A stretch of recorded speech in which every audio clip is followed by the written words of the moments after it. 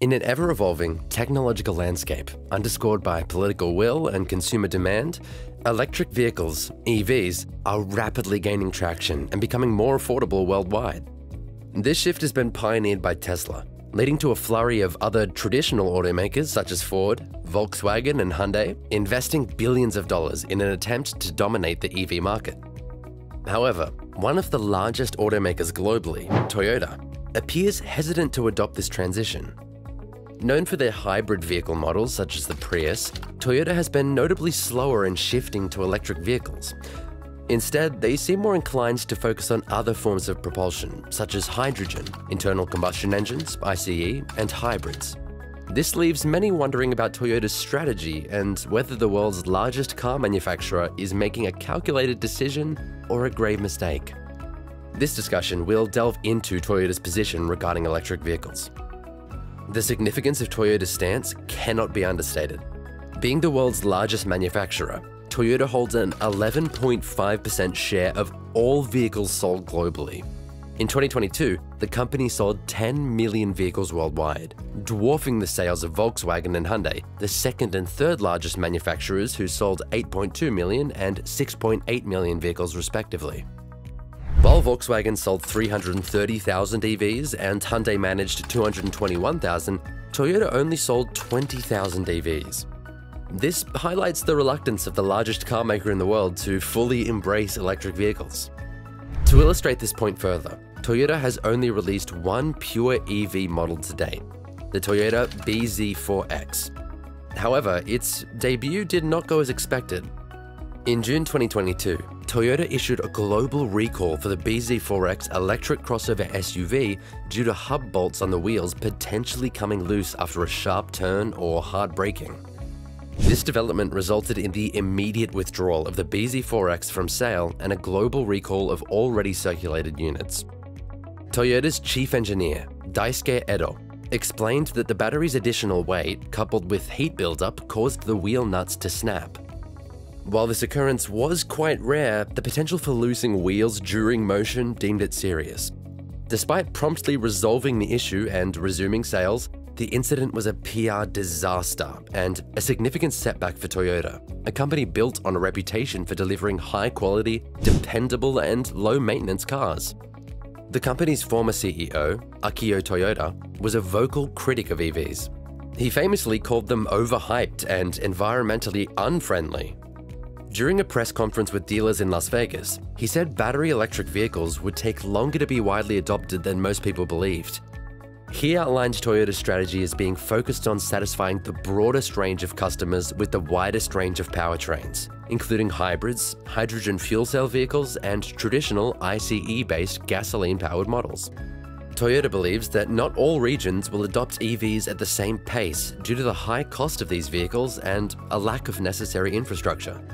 The company intends to provide a choice to all customers rather than focusing on a specific direction. Toyota plans to wait until the market trends become clearer before committing. While Toyota's concerns are valid, particularly in regions like Africa, Southern Asia, and South America, where EVs are costly and charging infrastructure is severely underdeveloped, their sales figures paint a different picture. Toyota's top 5 markets, the US, China, Japan, Canada, and Australia, account for almost 6.5 million global sales.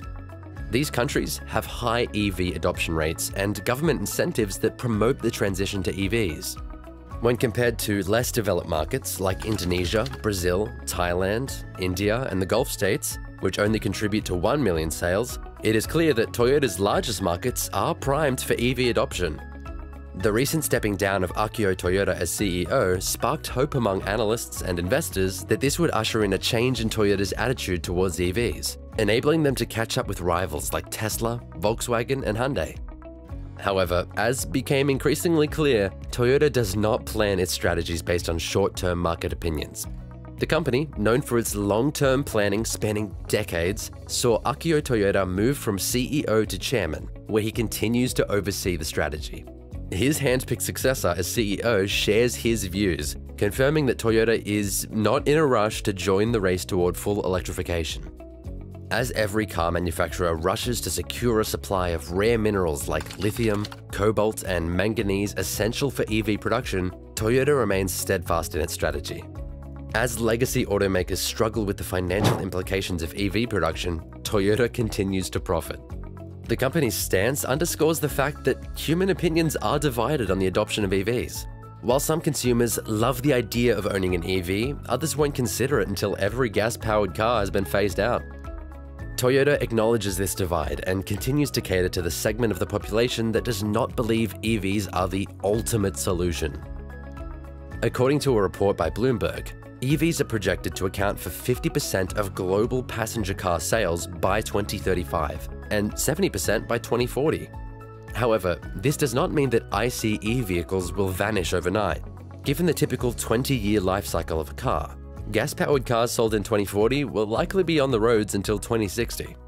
Countries and regions like the European Union, Canada, Australia, and South Korea have announced plans to phase out the sales of new ICE vehicles by specific dates to accelerate the transition to EVs.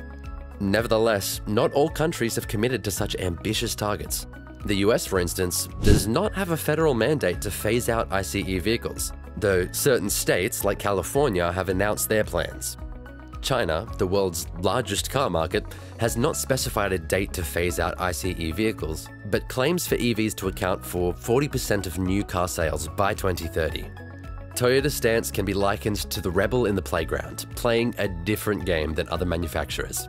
However, whether they're playing the right game or missing out on a massive opportunity to lead the transition to an all-electric future remains a topic of hot debate. While battery electric is leading the way for now, it is not the only sustainable propulsion method. There is still uncertainty over which will be the standard global solution half a century from now. Toyota's principle is to keep the field open and let the market decide the best course. Despite some hiccups along the way, a substantial segment of the population also believes that hydrogen could be a better solution. With a loyal customer base and consistently high customer satisfaction ratings, Toyota's lack of a competitive EV for the Western world seems not to be a significant concern for many. They have millions of customers across Asia, Africa, and South America who seem to agree. Toyota's new CEO, Koji Sato, said, "We are making full-fledged efforts on everything. It's important to remain flexible to tailor products and energies to different carbon-neutral needs in different markets." The jury is still out on whether Toyota is making a smart move by sticking to its diversified strategy or making a colossal mistake by ignoring the potential of EVs. Regardless, the company's journey in the evolving landscape of the automotive industry will be a fascinating one to follow.